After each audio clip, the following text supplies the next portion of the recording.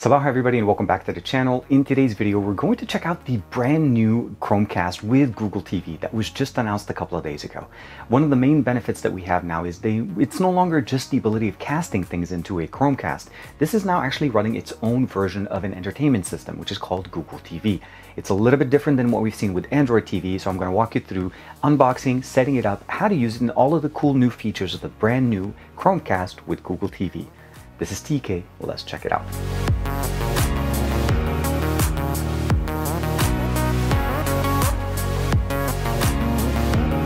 Like and subscribe and make sure you hit that bell icon so that you're always notified to whenever we have new videos on the channel. This is the brand new Google Chromecast with Google TV. This is something very different than what we've seen in the past. In the past, all we've had is just standard Chromecast. And Chromecast, for the most part, if we've used it, essentially connects to your TV and it becomes a receiving hub to be able to cast things to it. There's multiple versions. There's the 4K, basically the Chromecast Ultra, which for the most part, this one I feel like kind of replaces. The color that I chose obviously was definitely a unique one.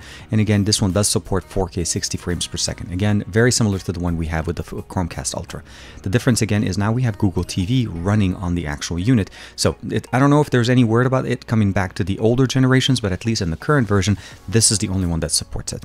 We'll see that there's a few different services that are out of the box going to be supported. Obviously, YouTube, YouTube TV, Netflix, Prime Video, Spotify, Disney Plus, Hulu, and of course ESPN, Sling, Home, HBO Max, CBS All Access Stars, and many, many more. This is not the actual list, but just the list. Other than that, I think it was pretty much straightforward. Obviously, just ask it. This is going to be very heavily, reliant on the assistant service. Last but not least, here setting it up is pretty simple. You connect it to the back of the TV, give it power, and use the remote, and you're set. You can actually also use your phone, which I will also share with you guys in a few minutes. But other than that, let's go ahead and open it up the box. So pretty straightforward. We get the actual dongle itself. This is the Google Chromecast the Chromecast with Google TV. Very simple, very easy. From a size comparison, just kind of to show you guys how they look. It's a lot wider and slightly thinner, basically. But again, it's supposed to be more closely resembling to the Chromecast Ultra. One connector, HDMI, no extension cable as far as I know, and it is not magnetically connected the way we've had it in the old Chromecast. So Chromecast had this kind of nice little docking mechanism so that whenever you're putting them away, they don't just sit like this. This one's pretty good. The other thing is the cable is not as long, but again, it's intended to be behind your TV, so it should not be a problem. We have one LED light here for indication whenever we're turning it on and if we need to pair it or reset it. So there's a button there for that. A USB-C connector in the back, nice, USB-C all the way, and of course the Google logo. The remote is also included in the box, matches the color, similar. I was going to say not necessarily the exact same shade. We have a few buttons here. We have a D-pad with a selection button, a back, a resistant button, home, mute button, YouTube dedicated button, and Netflix dedicated button, a power and an input button. Now these, the button here for the power as well as the input and the volume rocker on the right side require us to have CEC control on the monitor on the TV that we're using. So it may work with most of them, but depending on your system, it may or may not work. The actual IR option here is in the front. Last but not least is the battery compartment here, and you could just basically pop it up, put it back in, and put in some batteries. And they do include some batteries in the actual packaging itself. And the rest of the things in the box are the two AAA batteries to power the remote, a USB-A to USB-C cable with a US style charger. Pretty simple, pretty easy. Now the setup process is pretty simple. You just need to connect it to the TV and of course provide the power using the adapter and the power cable that they have. Put the batteries in the remote and you're pretty much set to go. Turn on the TV and of course turn it on to that input and you should be able to see a boot up screen of the actual Chromecast. And at that point, we just need to go through the process and wait for it to basically prompt us to be able to start setting it up. Now there's a couple of options we can do. You can either set it up on device or you can set it up directly from your phone. And the way I decided to do it is I went ahead and used my Google Home application to add this as a device. So you launch the Google Home, you go in the top left, hit the plus number with the plus sign, and of course add a new device and allow it to discover. Once it discovered it, it asked me to scan the QR code. We did the scanning process and it was pretty straightforward from there. But setting it up is very similar to setting up, let's say, a smartwatch, where it did end up transferring my account, so I needed to authenticate my own personal account, and it transferred it directly in there. It gave me some options to be able to download and install some applications as part of the setup process, and I did select a few there. Other than that, I would think it was a pretty much straightforward there. It takes a little bit of time, maybe 7 or 8 minutes tops. pops, and at that point you're pretty much set to use it, and it takes you directly into the home screen where you're able to start basically customizing and discovering the different options that we have here. Here we are on the main menu. You have a few options in there. First, obviously, you'll see is the search. That's going to be your normal search. You click that, it's going to automatically take you into more of a discovery kind of an experience. So you have basically the weather, asking it things, those are the kind of things you could try to do, as well as basically finding years, movies that were released this year, documentary movies, action. The whole experience on this entire UI is made for content discovery. It's not very much like the way we've seen Android TV be and how it evolved into the new system. This actually kind of looks a little bit like the original version of Android TV in a more, again, discovery experience. The next tab is for you. Those are based on what you currently have installed on there and subscribed to. So for example, for me, I have Netflix, YouTube, Prime, Disney, YouTube TV, Sling, all of those services. Not all of them I'm subscribed to, but for the most part, those are things that I've used in the past. And it starts giving you basically trending videos. So here, basically you get South Park, obviously, The Good Place, The Mandalorian's coming in there, which is something that's very nice. And of course, you can kind of go through different sections. The next section that we have here is movies. Again, this is just more focused on it, so we can switch over to it. You do have to go all the way to the top. The shows, pretty much the same thing. Apps is where it gets into the installed applications. When we went through the installation process and we asked it, or it asked us, what apps do you want us to install? So HBO Max is installed, Disney, Crunchyroll, I didn't install. Tubi and Crackle are not. So these are more of a recommendation. But here where it says your apps, these are the things I installed. So Sling, Hulu, HBO Max, CBS All Access, Daily Workout, MyTuner, and then of course GeForce Now. Now, you're able to also see all of the apps that you've installed by just going all the way to the right side. So it's a simple way of just seeing everything. You'll notice I installed Button Remapper, Explore, and of course Butcher. You do need to have sometimes a controller connected to play some of these games, but I did install Termillion. And of course YouTube Music, because why not? Now the system does not have a Play Store the way we have it on Android TV. You actually have to go and search for these apps. So if I go to search for apps, it'll automatically bring up a keyboard for me, or I can actually also use my voice. An example would be the Google Podcast application. I hold the button on the remote for the assistant and I say, show me the Google Podcast app. And then you notice that it automatically answers it with apps that you can actually search for. So the assistant also works as a search function for this. You just have to ask for it. If it is not installed, it'll give you some access. Now, the interesting part is that the Google Podcast application is not supported here because it doesn't show up whenever you actually look for it. You do see here, there's the Google app for Android TV. There's other things, iHeartRadio, TED. And if I click on the Google app for Android TV, you'll see it'll open it up for me. It'll give me access to it, but it's something I already installed. But it also shows me recommendations. So here, it says other apps from Google Play Store, from the Google LLC, similar apps to it. And of course, you can kind of go through and see some of the other applications in there. There's other recommendations and things that you can definitely download and check, or you can go in there by specific category. So you have entertainment, you can go in there. It lists the entertainment applications. You have music and audio, same thing. We can jump into tools, different applications that will help us basically. So downloader here, different things that are, again, is specifically made for our system. All of these things are simple, are easy. You can just go through education, health, and everything can be actually categorized the same way. It'll take us back up. And then of course, at the end, we have library, which essentially is just a collection of the things that we have for our account. So that's the entire UI. The overall searchability and function here is very simple.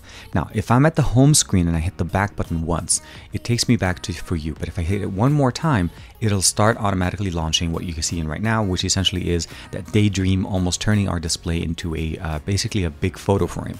So it works very nicely. Just again, whenever you're on the For You section, hit the back button once, it automatically starts. Obviously that if you leave your device for some time, it'll automatically start by itself. If I press home, automatically takes me to this section. If I press home and hold it, it's automatically going to open up the settings tab. That's the furthest thing to the right. So an example would be, normally I would have to basically scroll all the way to the right where it recognizes my name and I click on it. It'll open up the section where I have the ability of going to settings as well as the time, which essentially is that daydream function that we have. The other shortcut, as I mentioned, just press and holding the home button on the remote will get you to this section. And this is where we get into the system settings. Very simple, straightforward. You have obviously the network, the Wi-Fi connectivity. It needs Wi-Fi to connect. And keep in mind that the stronger the Wi-Fi, the better the performance, since this technically supports 4K 60 frames per second to connected devices. The second tab after that would be logging into our account. I'm going to skip that since that's primarily the account that we set up on our device. And it transfers over when you're setting it up. So essentially is you're logging in with your Google account to activate or configure this account. Privacy just gives us, as you guys see on the right side, we have location, usage, ads, all those normal stuff under privacy. Display and sound gets pretty interesting. We have the CEC option here, which you need to turn on to be able to configure or at least control your TV, and your TV needs to have that function. So turning this function helps us basically turn on and be able to turn on and turn off the display. Match content, this is just matching the content on that you're watching, so it basically makes it more compatible. Advanced display settings, you'll notice right here it says 1080p 60 frames per second for me, and that's because the actual capture device that I'm using can only go to 1080p 60. But I'm going to show you a quick picture that I just took, or a video that I just took with my phone when I had it connected to my 4K monitor, the Samsung 4K monitor that I have in the office here. And again, 4K 60 frames per second goodness out of the box, which is amazing because this basically makes it so that it's actually pretty much basically a Chromecast Ultra built into this. Of course, we have the ability of basically going in there, system sound, advanced sound settings, you can customize those. And here you have the automatic option that is set, but you're also able to go to manual, which allows us to actually go through and customize which option do we want to turn on. I'm keeping it on automatic, mostly again, the system that I have right now is not intended to have this type of connection. So overall, you can customize it to your preference. Apps are pretty straightforward here. Here you actually see is a Google Play Store. Now, I can go in here and say open, and this actually gives us access to the Play Store, which is something, again, that we don't have access from the launcher. So I'm not sure why this is here, but this is basically where you would be able to access it if you want to just do normal access of applications. So you have My Apps, and you can just go in there and customize. So you'll notice here under My Apps, this is what I have on the device, what I've installed. Again, all of the customizations that you've had before, but it is under Apps section in the Settings tab, not in the launcher. So just keep that in mind. You can see all apps, app permissions, all the good stuff in there. System, pretty much standard. Accessibility, time and date, language, keyboard, storage if you want to check it. It says I have basically 4.4 gigs total space, which is basically out of that. If you go in, you'll notice that, you know, apps will take some things. Miscellaneous, available is 1.6 gigs. So not really intended to sideload that many things to it. This is it's intended to basically be content consumption, not, again, an Android TV box. Energy saver, pretty much turn off the display after 30 minutes, or you can also cast to it since this is technically a Chromecast. So what we'll go ahead and do also, I want to share with you guys a couple more things. Remote and accessories, this is if you want to be able to add a controller, if you want to play games. Right now it just has the remote that's automatically configured to it, and of course help and feedback. This whole time we've been using the remote to control the device. So you can see right here I'm holding the remote, you have all the buttons, all the configurations that we have. We have the back button, the assistant button, the home button. We have a dedicated button for YouTube. We can press that button, it takes us straight into YouTube and again to a pre-configured account. We also have a dedicated button for Netflix. If I click that, it'll take me straight into Netflix. Very simple, very easy, and very straightforward. The good thing too is we can also use the assistant to actually open up things directly within applications. An example, show me videos of TK Bay.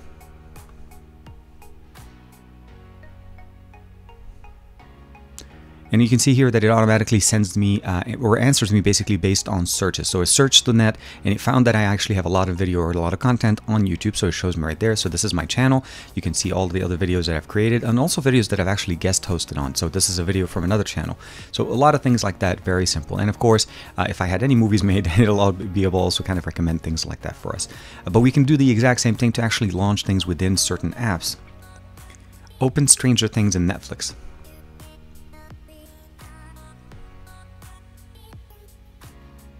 And you'll see right there, it'll jump in. I'm not going to be playing any videos right now purely because of CE copyright issues here, but for the most part, essentially you're getting the same experience. I can also do the exact same thing with other apps. Show me videos of young Sheldon on HBO Max.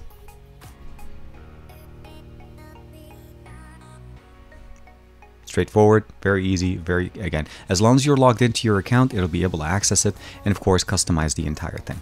But what if I don't have a remote, and let's say I'm in a situation where I don't have my remote, and what I have right now is access to be able to use the Android TV remote that we're able to connect. So I'll go ahead and just use it in front of us here. So essentially it just gives us access to kind of more of a D-pads configuration that we're able to configure. I have access to the home button. I can press and hold the home button and it does the exact same function here. I can go back, and if I go back to home, it does the same thing. I can open up and launch the Daydream function. All in all, the controller works really nicely. We also have the ability of using a touchpad if you want to be able to use it, and of course a just dedicated button for the assistant to launch it directly. So these are the two ways to control it. You can either use it directly like this, or you can also cast things using the assistant. If you have, let's say, a Google Home, that you can just ask it to cast something to it. One of the other ways you could do is connect to it using the Google Home application. Just make sure you're on the same Wi-Fi. You're able to see basically whenever it does go into ambient mode. Right now it's not, but this was the last image we had in there. I can cast my device, and of course I can personalize the ambient display. So this was customized originally to be part of my photo album, but let's say I want to be able to cast my device. So I'll go ahead and hit say cast, and I'll go ahead and hit start now. What you're seeing essentially now is my display straight on the Google, basically on the new Chromecast. And what you'll notice obviously is it works really nicely. I can actually launch things. I can open up the Google Play Store. Almost everything that I can do before, I can do the exact same way. When I'm done, I can actually just go ahead and say disconnect.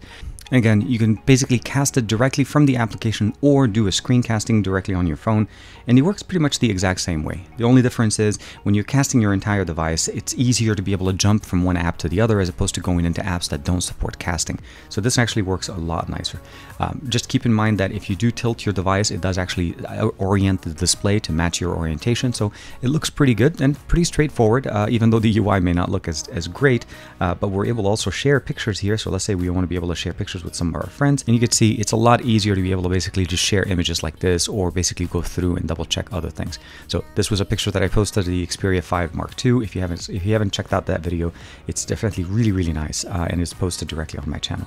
Other than that, once you're done, you'll just go ahead and hit disconnect, and it'll disconnect you straight from here, and everything else is pretty much a straightforward connection. It's just easy to configure. Chromecasts have been around for years, and we've had them in multiple generations. We obviously have the best, which is the Chromecast Ultra that supports 4K 60 frames per second. And now this new Chromecast is actually, for the most part, that exact same one running Google TV. The form factor is a little bit different, but definitely looks really nice. And of course, the inclusion of a remote now makes it a little bit easier to consume media. You're still able to use the Android TV remote that you have on your smartphone, and you're also able to still use the assistant from any of the connected devices to cast things to it. This is again still a Chromecast at heart. But the entertainment system that we have running in here is a little bit different than what we've seen with Android TV. I want to mention that this is not intended to be a replacement for Android TV, or at least we haven't heard that yet, because it runs slightly different. The entire UI for the most part is intended for content discovery and consumption. It's not really intended to be more of a powerhouse, like where an Android TV, like an Nvidia Shield, has external USB ports. You're able to mount things, install things. It also has like a 256 gig hard drive, adding SD cards. This is not trying to do that. This is truly just trying to add a navigation system to allow us to actually enjoy content using it.